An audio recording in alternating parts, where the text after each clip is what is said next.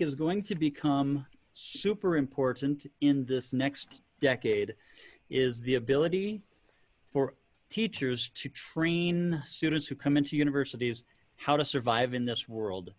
We're seeing a big shift toward a lot of people get their doctorate in piano performance, and they don't teach at universities.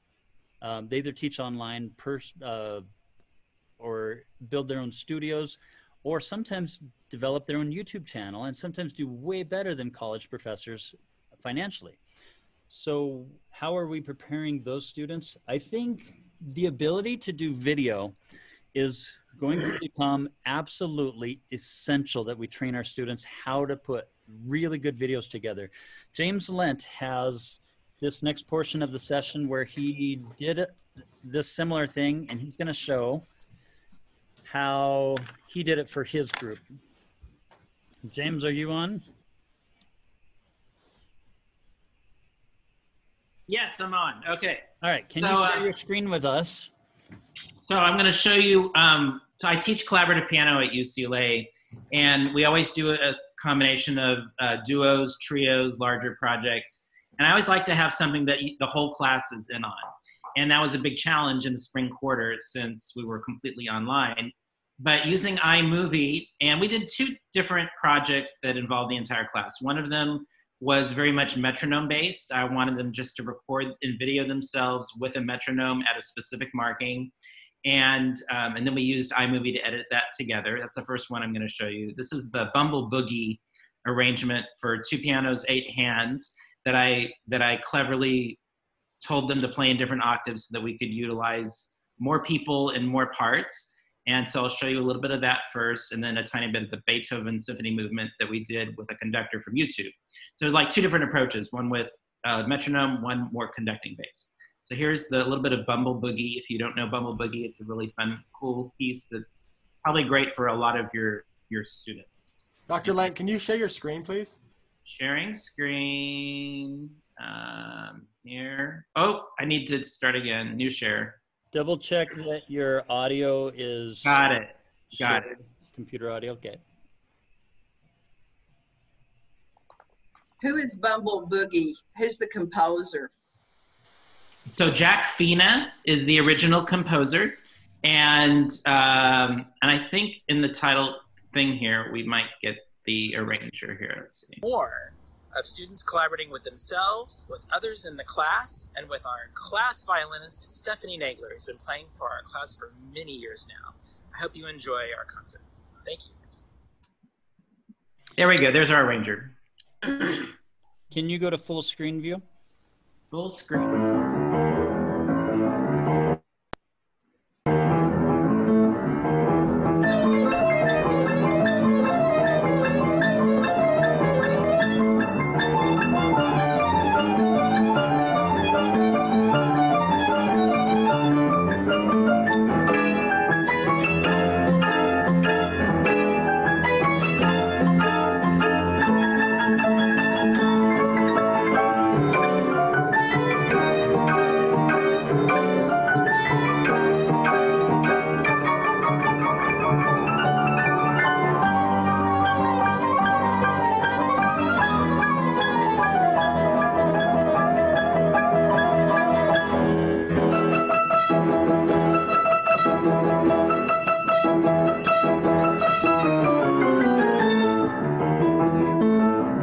So that gives you a nice example. Ah, it's still going. I need to pause it. There we go.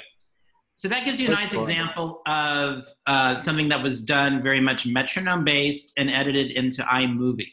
And then I also wanted to have the experience of them doing something with more rubato and musicality and freedom with a conductor guiding them. So I picked a recording of a Beethoven Symphony movement on YouTube that I liked that had a lot of conductor view where you could really sync with a conductor. And here's a little tiny bit of that one as well.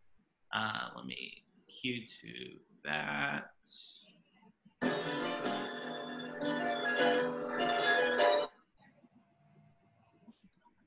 Will you share your screen with us again when you have a second, please? Yes. Here it's catching up. Here we go.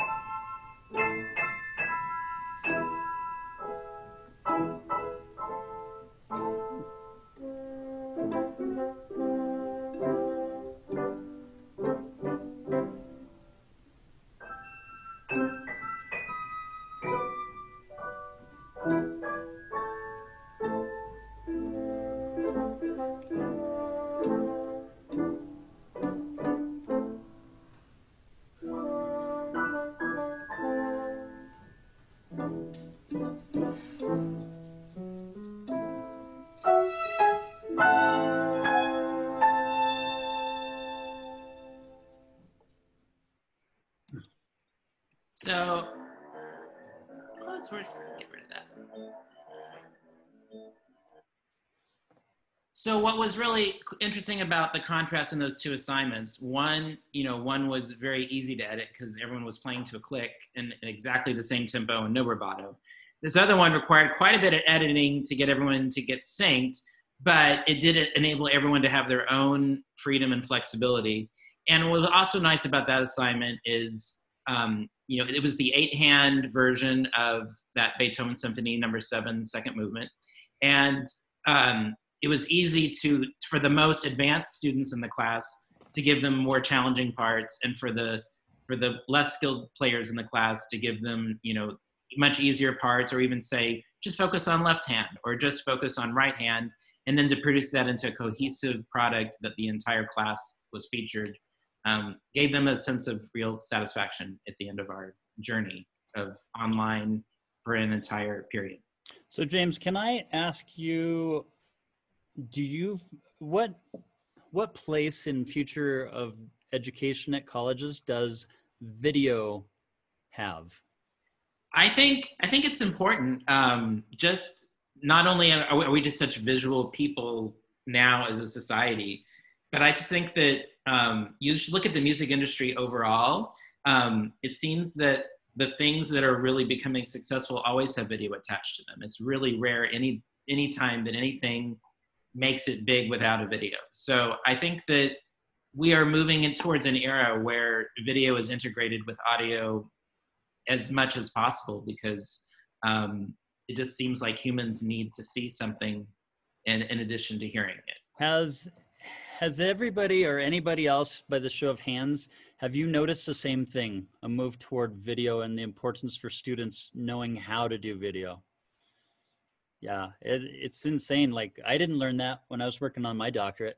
I don't know if you had your professors teaching you that, but it has become like part of our world. You just can't do business without knowing how to produce good videos. That brings us into another area. I have a friend who's done his doctorate in piano performance. Now he's doing his own YouTube videos, except that his sound isn't very good. And I hear other videos of people who don't even have any degree, and the sound is so much better.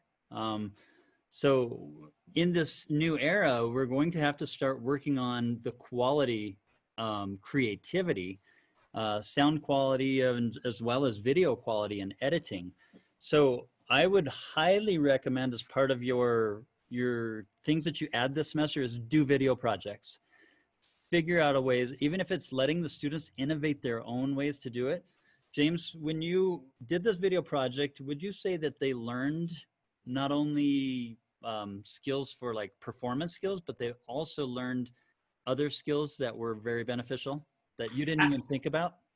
Absolutely. When we started that class online, I was just praying that collaboration would happen and that music would happen.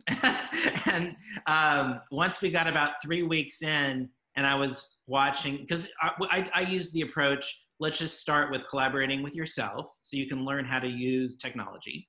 And we can refine your video shots, and we can refine the way you look and sound and use your mics.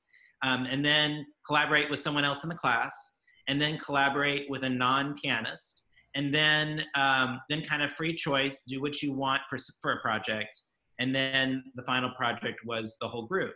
And what they came at me with in our final meeting, when we met on Zoom and we just had a discussion about how everything played out, they said that they felt like my class was the only music class they had virtually online the whole period, where they felt like they were getting equal instruction in technology, video, editing, and they never imagined when they took my class that they would get all of that in one foul swoop, in addition to feeling like they were challenged musically. So they were super appreciative that I was a very friendly guide for that experience, and they seemed to really enjoy that. And yeah, I was relieved, because we all know how much evaluations matter these days.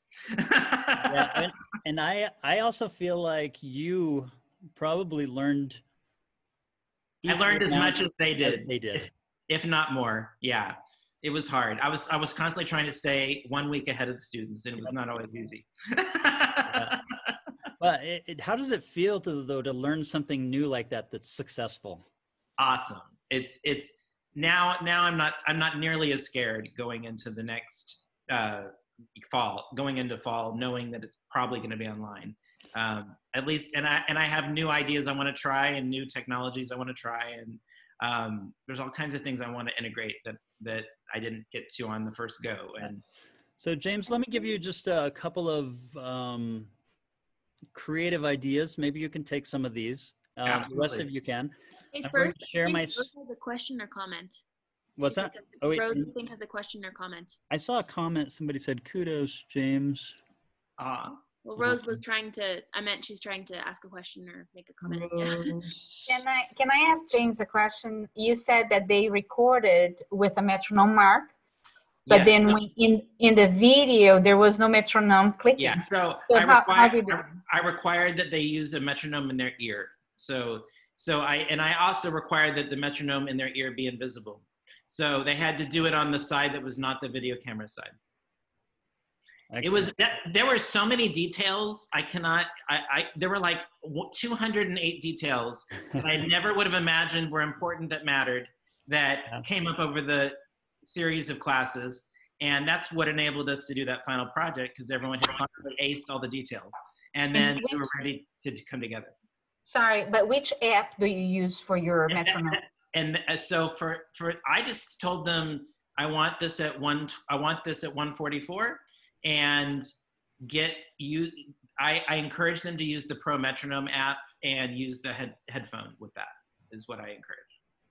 So can I show you an even easier solution for the metronome? I would love it. This is like for dummies. And it's amazingly cool because you don't have to worry about skipping beats or anything. It's like a built-in metronome. So let me show you the video that I put together and then how I put it together. Let's share my screen. And this was just kind of an experiment. I just woke up one morning and said, I'm going to try this. So here we go. Oh, wait, I got to make sure my audio is shared. It is now. Josh, can you give me some feedback? Does it work, my audio? Hey, Yeah. do you want to do Star Wars? All right, let's do it.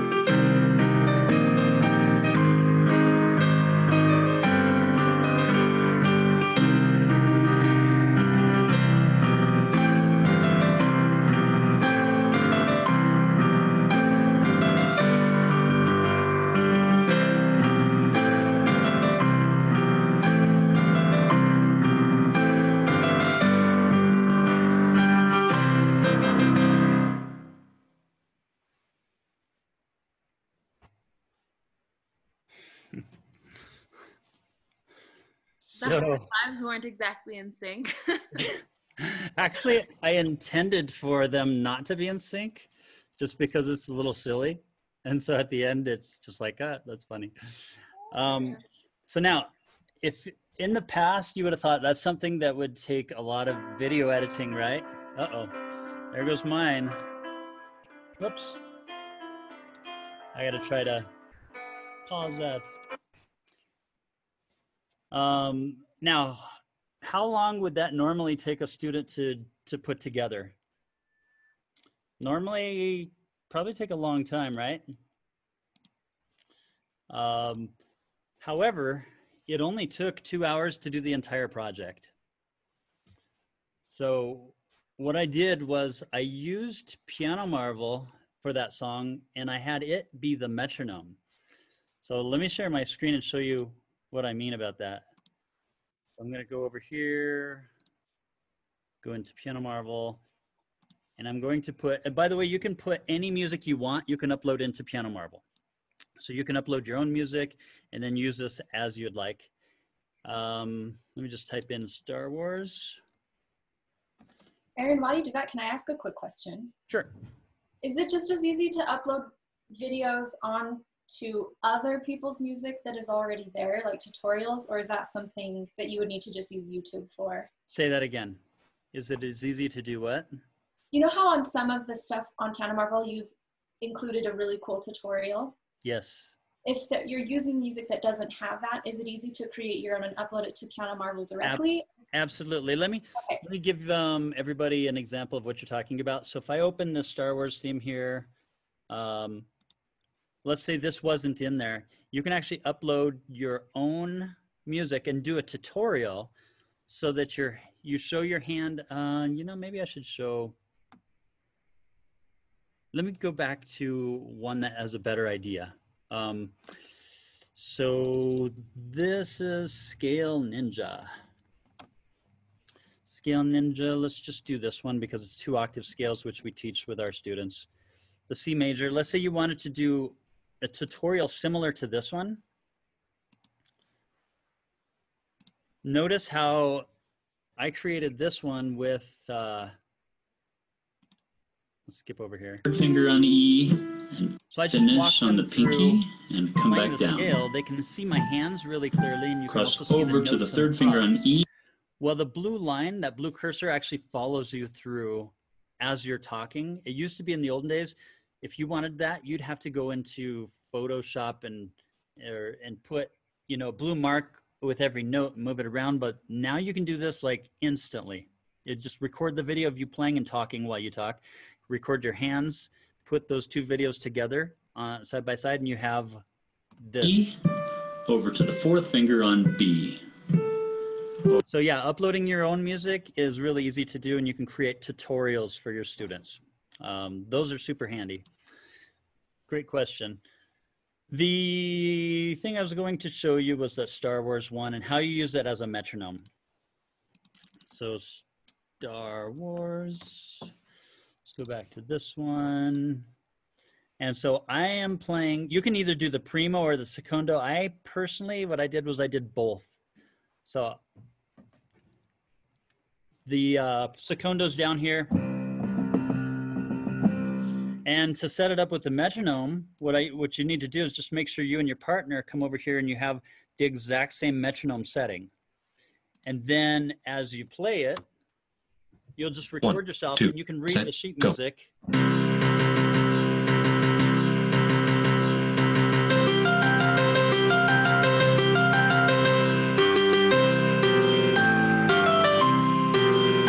Then when you go to put those two videos together, everything will be perfectly in sync. And you're actually reading the sheet music with that metronome that's following you along. I found that to be a super, super easy way to put two videos in perfect synchronization together. So you just do the same thing with like an earbud in the ear that's not showing or something like that? Actually, I do something even what you different. do, but I don't think all students can do that. That's true. I don't know, James, if you noticed the difference in sound quality between your videos and the video that I showed you that I did.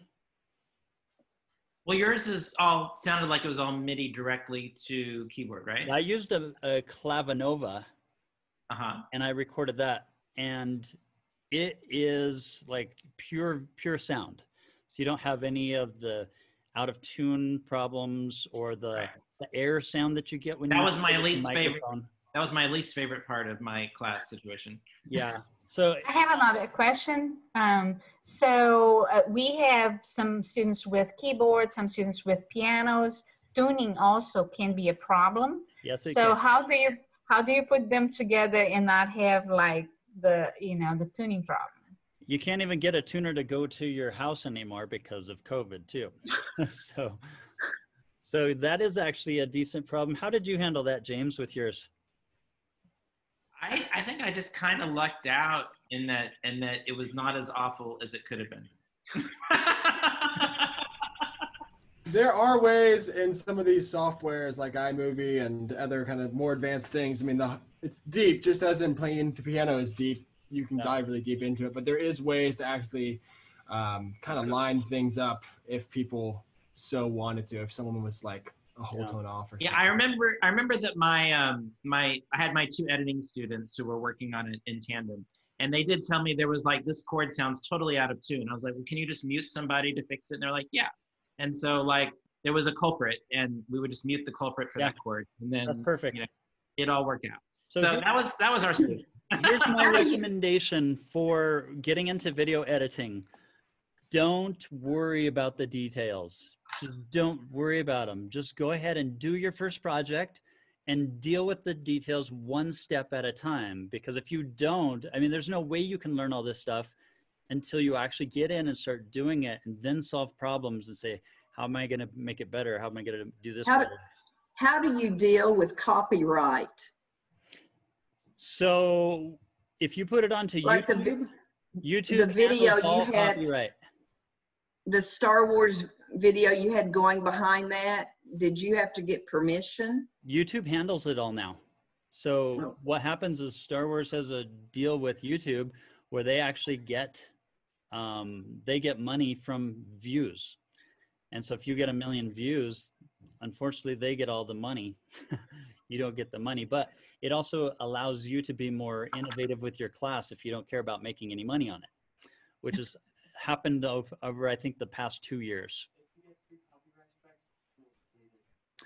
Oh, my 17-year-old said, if you get 3 copyright strikes, they'll delete your channel. So I But guess. what is the copyright strike? Like, what exactly does that Hey, entail? Josh, what's the copyright strike? I think the copyright strike has changed a little bit in that, and like I've noticed lately when I upload things, usually they give you a little warning and they say this might have copyright infringement. Do you care if you monetize on this video? And then if you click that, I don't care if I monetize on this video box, then you're cleared. You knowingly are using copyrighted material, and you're just agreeing not to make money if you hit 1 million views. And then until you get close to 1 million views, you don't need to worry about it. Yeah. I think there's it's a lot has changed. They put in billions of dollars towards this lawsuits and going to court with it. So they have done a lot of work, and laws have been changed over the past 2 years. It's very likely you're not getting 1 million views on your channels. You're just learning to do stuff. So I don't think you will find any problems with it. James, I'm sorry. I have a question, James. I noticed in the Beethoven, which that was wonderful, you had a bassoonist, you had a flautist. Did they play their own instrument because maybe they did not have a piano? How did you give them that choice? So I always encourage a few non-pianists to enroll in the class so I have more people to collaborate with. Otherwise, my class violinist would go nuts being the only person to collaborate with. So I always encourage a few, and people have come to realize they get unique skills in my class. And then those instrumentalists that enrolled, they were the ones that we were raving the most about the experience because they never would have gotten this stuff in any other class. So they were so happy to be involved. Yeah. Anyway, the takeaway from this video, yes, is super important. They learn so much from it. They're super engaged, and don't get hung up on the small details. The biggest thing is to don't be scared. Jump out there and start doing video projects yourself. Things you don't know, just YouTube it. Figure it out how to do it. I think we're pioneering a new field that is not going to go backwards. Video is going to become increasingly more important in lessons.